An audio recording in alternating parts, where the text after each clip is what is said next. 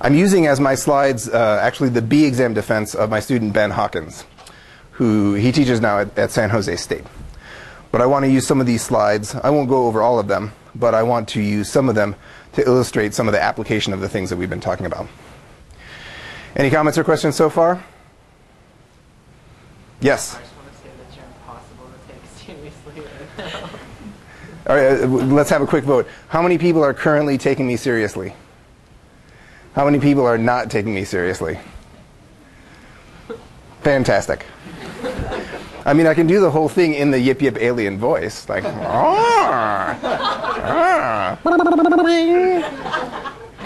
presentation.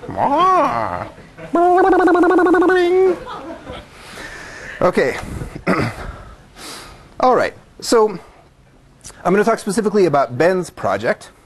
And Ben's project is motivated by Mycobacterium tuberculosis. So I'll give you a little bit of background on tuberculosis and Mycobacterium tuberculosis, why we might use dielectrophoresis to analyze cells, and then I'll talk about some of the specific things that he did.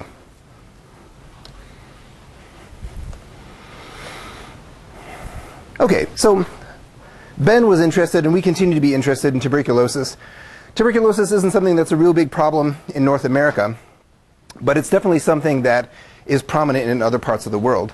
And in particular, if you look at the distribution of tuberculosis, you see that there's not really much in North America or Europe or Oceania, but there's a lot in the developing world. So tuberculosis, while we don't think of it as being a big problem here in the States, is a big worldwide problem.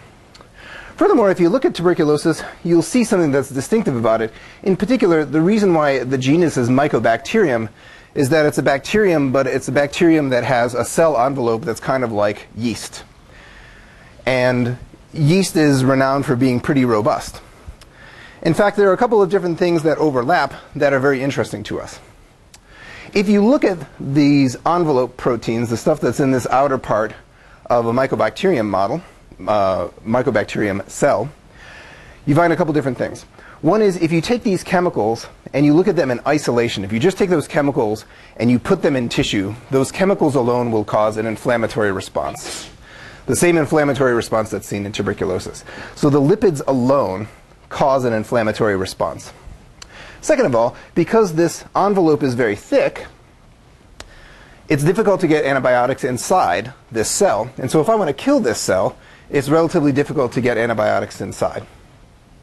Third of all, if I look at the properties of this membrane, and I put that into a multishelled model of the polarizability of this particle, I'll find that the frequencies that dictate whether this particle is attracted to or repelled from a region of high electric field are a strong function of these properties.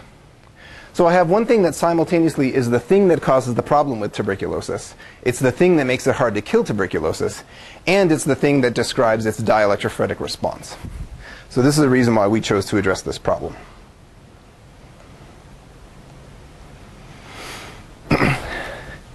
And if we zoom in, you can see that biologically, this envelope has a whole bunch of different stuff. And the detail isn't really that important. The way it relates to class is that one of the things we'll do in our next lecture is we'll talk about how we can develop a multi-shelled model to describe this polarization response. We'll find that if we solve the Laplace equation, no matter how many shells we have, as long as we know the properties of those cells, we can take that sphere and we can always turn its response back to an equivalent dipole with equivalent properties. And that will allow us to calculate out, for example, what the Clausius-Mazzati factor is for any shell, any spherical object that's made of shells. And in fact, you can do it for an ellipsoidal object that has confocal shells. Okay.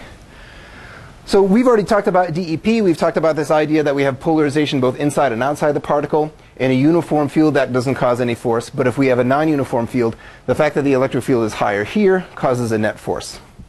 We can write an equation here that gives the time average of the expectation of the force for dielectrophoresis. And this, again, is this description of this Clausius-Mazzati factor that we've talked about. You can see that Ben's notation is a little bit different in that he uses a star to denote this complex quantity, but this is basically the same thing.